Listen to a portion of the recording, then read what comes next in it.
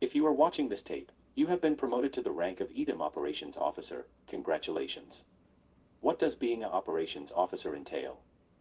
You are now in charge of one of the various operational and strategic operations of Edom. We know that you take on the responsibility that goes with it. We know you will be up to it. We remind you that despite your new position, you are still obliged to follow the 5 maxims of Edom. It is for your safety. For the safety of your family. For the safety of all His Majesty's subjects. Now that you are more than just an agent, you will no doubt have questions.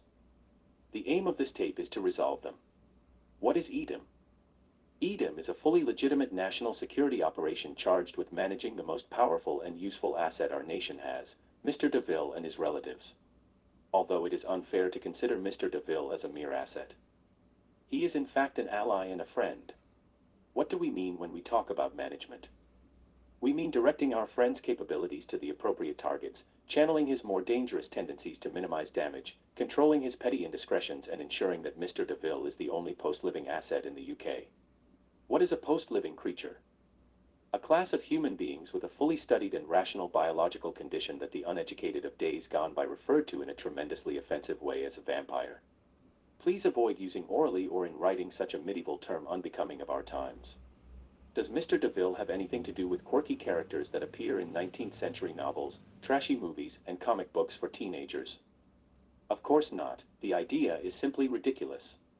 You may also ask yourself, which missions can I be assigned now?